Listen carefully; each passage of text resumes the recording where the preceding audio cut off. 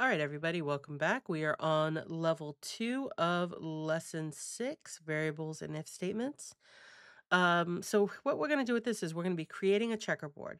The variable block is short for variable, or okay, the var block is short for variable, which can store a value to be used throughout your code. For example, if you wanted a lot of objects to have the same color, you could set the color to a variable and then reuse that variable every time you wanted to use that color. Let's use this idea to create a checkerboard on the screen with alternating colors. Do this. Look at the top of the code, which has several var or var blocks. I'm just going to call them variables.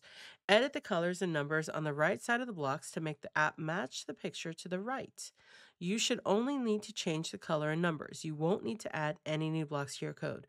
So when we see this line right here, that tells me that we need to close the toolbox. Let's not complicate our lives. Let's not try to add anything we don't need to add. It's gone. We can focus on what's in front of us. All right, and already look at this. Look at this. Look at this. Do you guys see this? I see 54 lines of code. All right, so we want to be able to change something once or twice. We don't want to have to change it 54 times. All right, so let's get into this. So we're going to try and change it from over here, which is what we have, to over here, which is slightly different. Let's start with the colors. So this color is orange.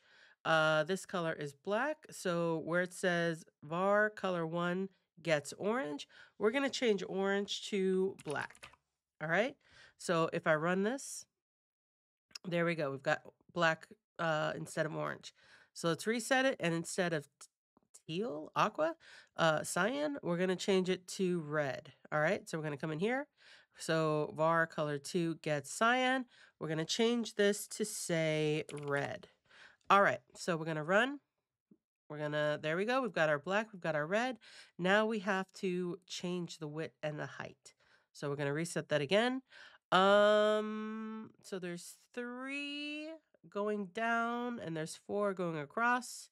So what do we have here? We have 100, we have 0 at the top and we have 450 at the bottom.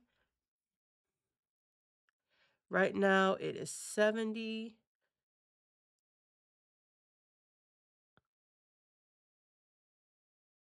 I'm thinking in my head.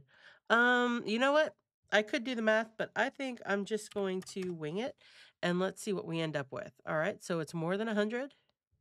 Let's try 150. All right, there we go. We know that it's going to be 150 going from top to bottom, so on the y-axis.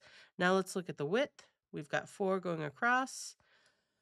Um, let's try 75. Reset, run. Oh, we are really close, but we're not quite there yet. There shouldn't be any white at all. So we're going to go back. We're going to try 80. You know what? Let's try 80 first. There we go. We've got it. So the width for each block is going to be 80. The height is going to be 150. And instead of me having to go through and change it on 54 lines of code, I only had to change it once. So that is nifty.